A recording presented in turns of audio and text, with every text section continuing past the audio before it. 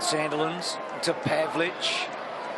They've done pretty well, the two superstars, but Sandilands in particular. But Collingwood have been able to rein them in when it's been tight. Thomas's handball brilliant to Didak, to O'Brien, back turn to Swan, and heard the call to Didak, to Davis, to Swan. Gee, that was pretty. Back inside. Well done by McCaffer to fall forward, and Didak, yeah, he's done it. He's finished off a brilliant bit of play and kicked his third.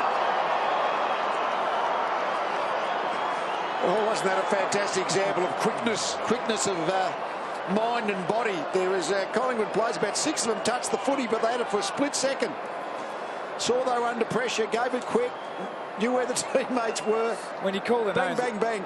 When you call the names, they've got some very talented players. Swan to Didak, to Davis, back to Didak. You know, a good team is going to struggle to match up on all of those big names.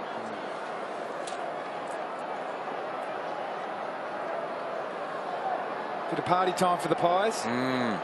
Didak involved 3 times, gets it over the top. So dangerous in the forward 50. It just keeps you so honest. Remember, they've kicked 150 points the last 2 weeks. They might. That's a big score 3 weeks in a row if they get that far.